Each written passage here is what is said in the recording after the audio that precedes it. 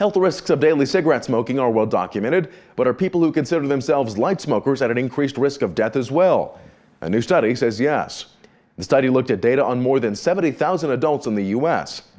Researchers found that when compared to people who had never smoked a cigarette, those who were lifelong non-daily smokers had a 72% increased risk of death. Non-daily smokers reported smoking cigarettes for an average of 15 days per month, roughly 50 cigarettes per month, as opposed to about 600 a month for everyday smokers. Doctors say the study adds to previous research showing there really is no safe level of smoking.